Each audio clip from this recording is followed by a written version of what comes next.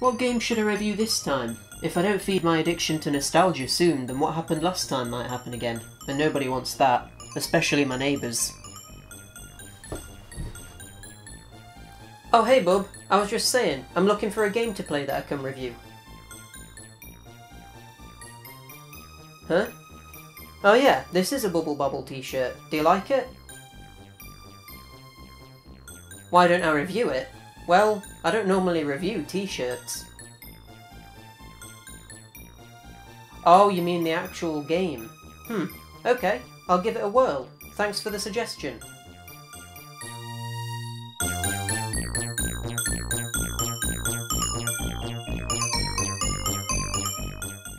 Hello and welcome to Rob's Retro Reviews. Today we're taking a look at Bubble Bobble, but not the NES version, which is probably the most popular and well known of the home console ports, even being featured on the NES Mini. No, instead, we're taking a look at the PS1 version, simply because it's the one that I grew up playing. As you can tell from my t-shirt and this awesome plush toy, I'm a pretty big fan of Bubble Bobble. That's because I used to play it as a kid all the time with my family, so it holds a special place in my gaming life. However, this is a review, so I'm going to try and look at it without rose-tinted glasses on. So let's pop it in and take a look.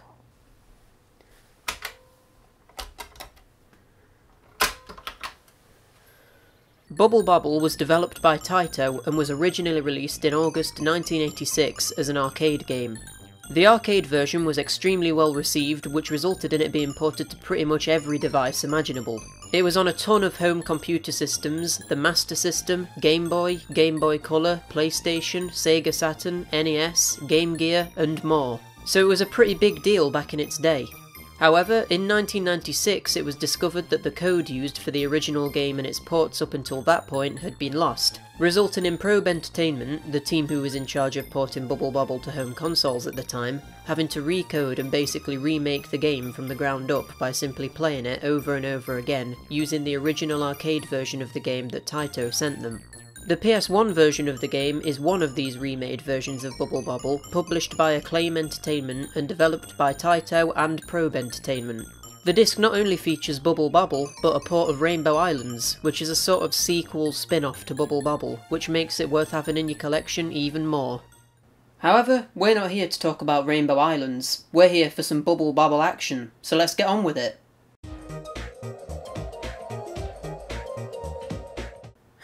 A cutscene. With this being an arcade port, I didn't expect that. Let's watch and see what happens. So, a pelican flies past a rainbow and heads towards 3 islands while more rainbows appear. An absolutely grotesque version of Bub, the main character of Bubble Bobble, attempts to grab a parchment with the logo for his game on it. A bee appears and attempts to grab the parchment after Bub loses it, but then ends up stuck in some jelly. A caterpillar watches from the sidelines and then a lunatic runs into a cannon and gets shot through a lollipop. Meanwhile, a spider dances in a pipe while a fish eats the parchment, then the parchment escapes, and there ends the cutscene. I honestly have no idea what they were on when they made this, but it has no relevance to Bubble Bobble or Rainbow Islands for that matter. They could have actually given us the story of Bubble Bobble in a cutscene, which would have been the first time that was ever done, but instead they gave us this acid trip. The actual story of Bubble Bobble is written in the manual and involves 2 boys, called Bub and Bob, who are turned into bubble-blowing dinosaurs by an evil wizard, and then having the girlfriend stolen and taken 100 floors under the earth. They then have to go through each of these floors one by one using the new dinosaur abilities, and put a stop to the wizard's evil ways. I would have loved to have seen this in a cutscene, but I suppose beggars can't be choosers. The main menu is rather basic, but being a port of an arcade game from 1986, this is forgivable. What is cool is that you can listen to all of the different songs and sound effects used in the game by going into the options menu. You can also select the amount of credits you want to have at the start of the game. I recommend you go with 15 because this game's difficulty is no joke. Without further ado, let's start the game. Bubble Bobble is a single-screen platformer, meaning that the camera doesn't scroll at all and each level consists of one self-contained screen. If you jump into a pit, you'll fall from the top of the screen rather than simply dying, which adds an element of tactics into the game. Do you approach enemies from below, or fall from the top? It's up to you.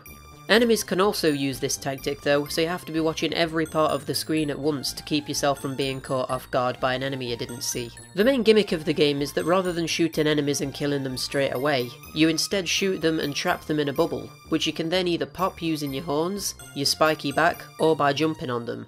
Or you can use them as a makeshift platform to bounce on. By walking directly into the trapped enemies, you can gather them together and burst them in a huge group for a massive score boost. Score in Bubble Bobble isn't just for showing off either. Upon getting 30,000 points, you'll be rewarded with a 1-up, and then you'll be rewarded with yet another 1-up for getting to 100,000 points. After that though, the score doesn't do anything, so I guess at that point it is just used to show off. This is a bit of a shame. I think there should have been more score goals to reach in order to get more rewards. Beating a high score is always a nice challenge, but I enjoy there being more substance to it. After getting 100,000 points, you might be thinking, how do I get 1-ups now? And luckily, there is another way of doing this. In most stages of the game, you'll see bubbles appear that have letters on them. If you pop one of these bubbles, the corresponding letter will appear on the left of the screen. Use these letters to spell the word extend, and you'll not only be awarded with an extra 1-up, but also skip the level you are on. It's a double reward. You could even consider it to be a triple reward when you hear the jolly extend music.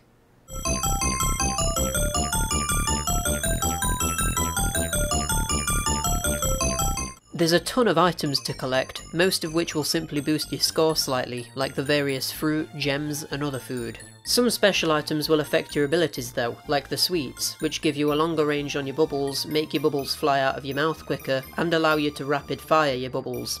There's also these pink shoes, which allow you to move a lot faster, but also make you jump a lot heavier. Any of these power-ups can be stacked with each other, but upon dying, you'll lose all of them. Which might seem a bit harsh, but I think it's a good incentive to not die, beyond simply losing a 1-up.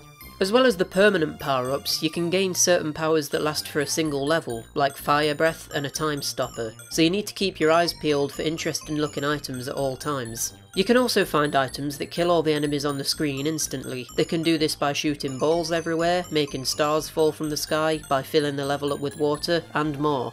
It's quite rare to find one of these items though, so it makes it feel extremely powerful and rewarding when you do use one. There's also umbrellas, which, for some reason, makes you skip a certain number of levels instantly.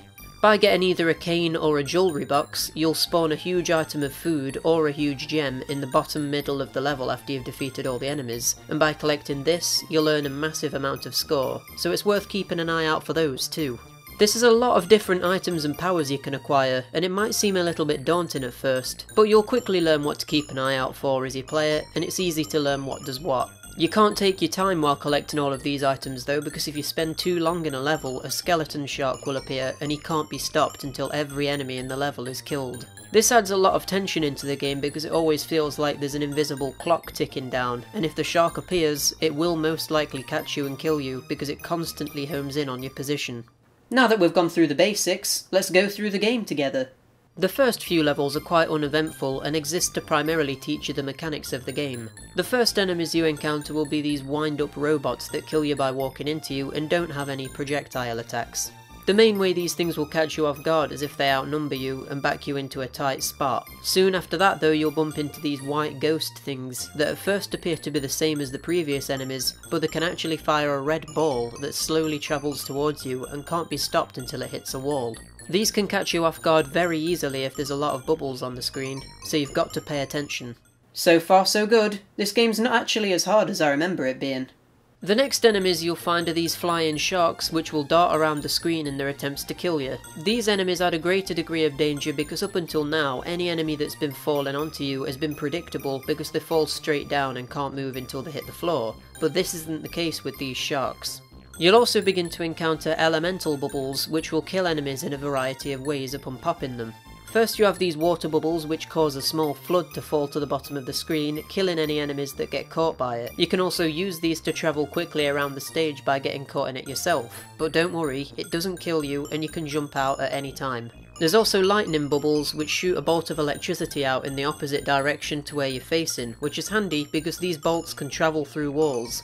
Finally we have these fire bubbles which upon popping them will make a small fire fall to the floor and kill any enemies who come into contact with it. Because of the simple gameplay mechanics, you might be thinking that there's not much variation in the level design, but these simple mechanics combined with these elemental bubbles can actually create some interesting puzzles. You might also go back and play the game and notice more efficient ways of completing certain levels by putting these special elemental bubbles to use. Speaking of replaying the game, there is actually quite a bit of replay value to be had here, not only because you might want to see if there was a better way of doing a level you got stuck on, but also because most of the items that spawn will be randomised, meaning that you might get different abilities at different parts of the game, which can change how you play certain stages. Not only that, but the score system might leave you wanting to see how high you can get your score, although this isn't for me personally. Going back to the enemies now though, the next ones you encounter will be these weird flying yellow blobs, and to be honest, these don't really add much to the game. They follow more of a set pattern than the sharks do, but other than that, they're exactly the same. These are the only throwaway enemies though, because the next ones introduced are all vastly different from anything you've seen in the game so far. First there's these mushrooms who will bounce around on a spring and can extremely easily catch you off guard from below. Then there's these green wizards who focus more on using projectiles as the main offensive move. Unlike the white ghosts who throw slow-moving red balls at you, these wizards will throw fast-moving boomerang-style projectiles that will bounce on walls and come back to the wizard that threw it. This means you not only have the wizard himself to avoid, but also the boomerang when it's first been thrown, and the boomerang when it's on its way back too. But the madness doesn't stop here. There's also these bug enemies that will shoot extremely quick moving projectiles at you, which are probably the hardest thing in the game to avoid because of the speed that they travel at. Then the last enemies to be introduced are these robots that move from left to right at an extremely high speed. While doing this, they'll also shoot fire down the screen, meaning that you not only have to watch above in case you get hit, but pay attention to make sure they don't crash into you too. If you're wondering why I've been using the same background music for this entire video, it's because this is the only song you're going to be hearing for 99 levels of this game. The only break you're going to get from it is if you get a secret area, get an extend, or get to level 100, so you had better get used to hearing this on a loop.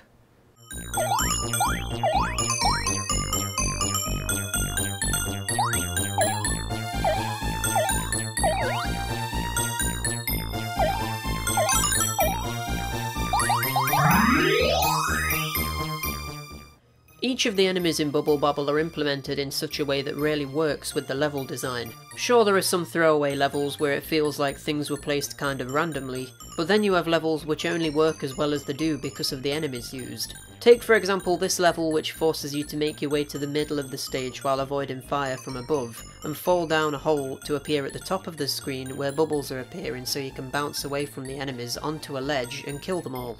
However, if you mistime your initial fall down the hole, it could result in getting killed by the mushroom enemies, who are the only ones capable of getting you when you're on the ledge, and you could also potentially get killed by them as you fall onto the bubble to get to the ledge safely because of the way that they jump.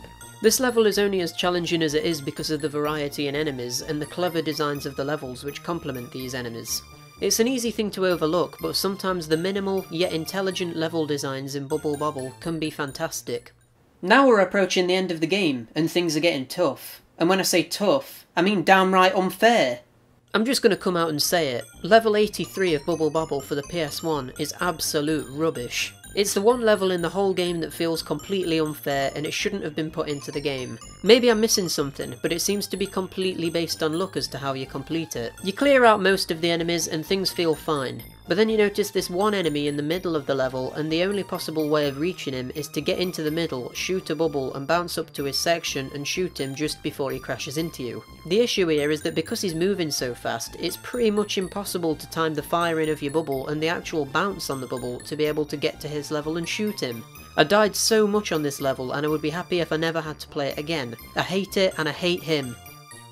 Now that I've got that out of my system, I can talk about some of the later levels of the game. The last 5 levels basically act as a test of how well you've mastered the more advanced mechanics of the game. Things like bouncing on bubbles, falling down pits, catching enemies in bubbles with the right timing, and falling and shooting enemies through walls will need to be fully mastered if you want to finish this game. There are 2 levels which test your Bobble skills more than any others though. First is level 97, where you have to move lightning bubbles into a position so that they move down a small gap, which you can't fall down, and then burst a water bubble at just the right time so that you can get caught in it and move down the previously inaccessible gap, and burst the lightning bubble on the way down, thus making it move across the screen and kill an enemy who is boxed in by walls. It's a test of timing and a test of how well you know the game and can manipulate the elemental bubbles, and it's all the more tense when you're under a constant time pressure because of the skeleton sharks. Then there's level 99, which tests how accurate you are at platforming, making it so that one tiny slip up will result in you dying or having to wait for the skeleton sharks to kill you after getting trapped. These two levels almost turn the game from a single screen platformer into a puzzle platformer because of the amount of thinking and forward planning you have to do to make sure you don't screw up. And it's great that these stages are some of the last ones, because it makes it feel like you've really overcome a trial by getting to the final level. You might be noticing these weird levels that have letters placed in them. Sometimes it makes sense and they say actual words, but other times there seem to be abbreviations. But abbreviations for what? There's HC, MTJ, IF, NSO, and more. If anyone knows what these are, then let me know, because I have no idea, and there's loads of them. One of my biggest issues with Bobble is how the difficulty curve is all over the place. You'll just be going through the game, strolling along, and hit a seriously difficult level, which seems to have been placed randomly. Then it'll go back to being a breeze for a while, and then slap you across the face with another infuriating level. I don't know why they did this rather than just putting all of the hard levels at the end of the game, but it does feel a little bit disjointed as you're playing through it. Well, we're finally here. Let's see what waits for us in the final level. Level 100. Here you need to grab these lightning bottles which make you shoot lightning bubbles and then burst them in such a way that it hits the massive green wizard. And would you listen to that? Actual boss music that's different to the track we've been hearing for the past 99 levels. It's actually a really good song too. It's a shame they didn't create more music for the rest of the levels, because that is one aspect of the game which is really bad. It makes the whole game feel a bit repetitive and mundane. But anyway, I'm getting off course. We're here to kill this boss. No! I died on the last boss and there's no saving. That means I have to go back to the start of the game and do that all over again. I'm not having this. I'm getting some help. Bob? Get over here.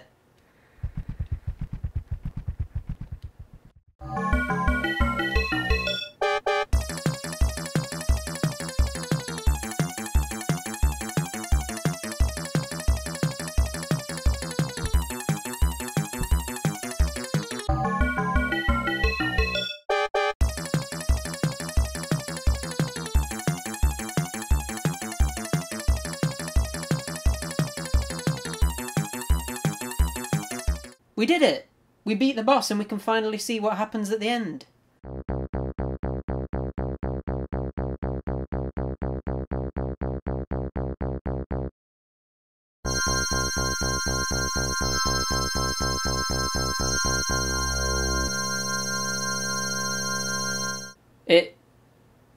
It crashed.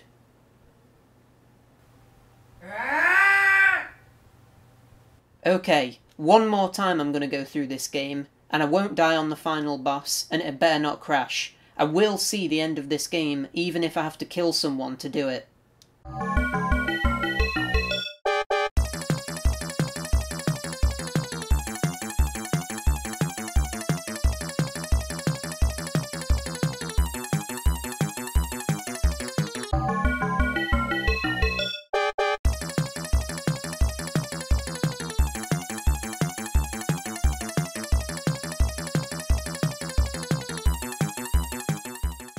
We've finally done it. Now we can see what happens at the end of Bobble.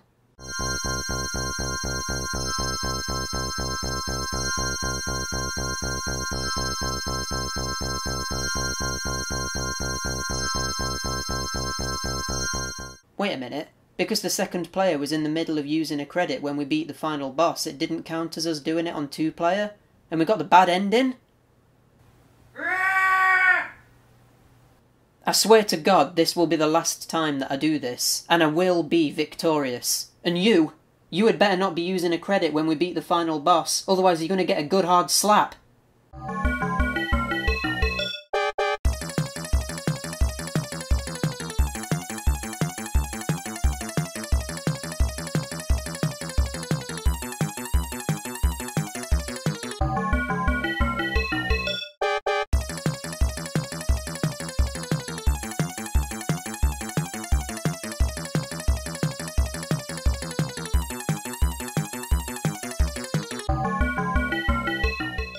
We've done it!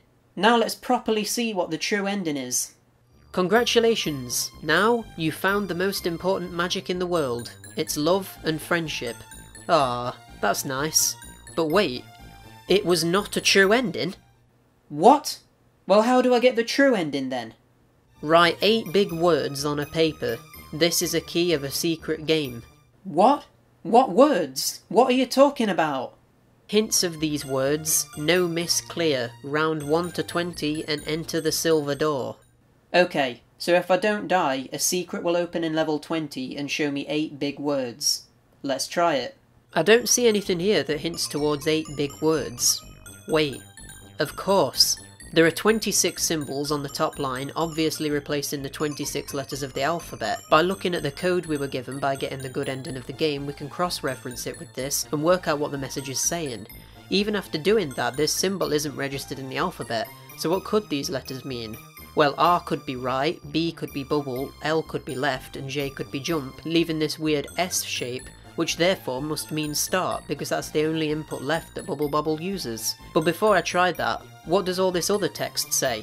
Well, after a while of decoding it all, it says, if you want to become the old figure, use power of your friendship and fight with me. Which obviously is talking about playing the 2-player mode to fully complete the game. But what does become the old figure mean? The text on the end screen says the key of Superver, and then gives us a code, which translates to RSB LRJBS. So let's try and input this code on the title screen by assuming they refer to the inputs on the controller. It doesn't work, because as soon as you press start or jump, it skips past the title screen, and you can't enter it anywhere else either. Maybe with the second controller?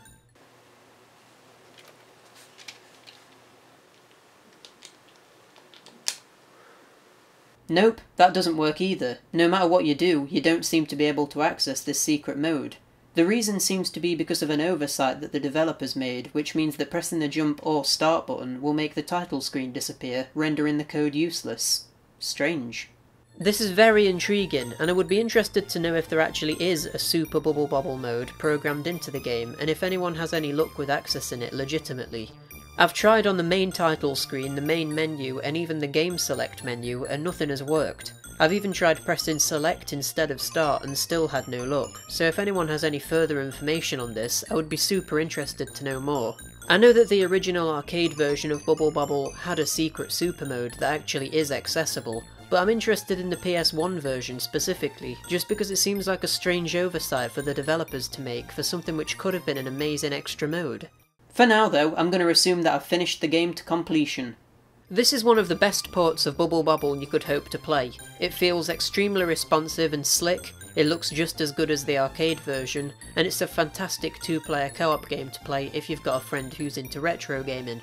It is a little bit annoying to play single player due to the way certain levels are clearly designed for 2 people to be killing enemies at the same time, but it's not impossible to complete on single player, however it is more difficult.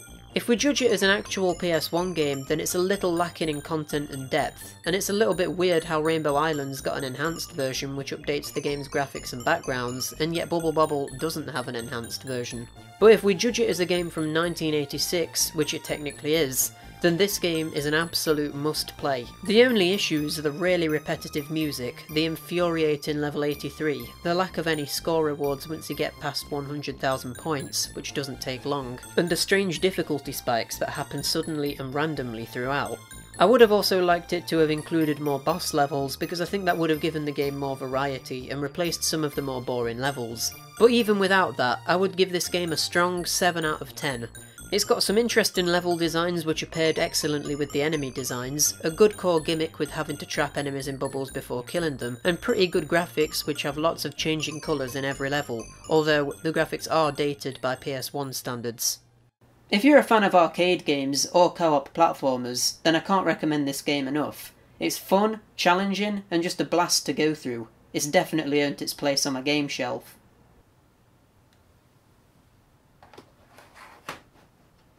Wait a minute, there's something missing from here.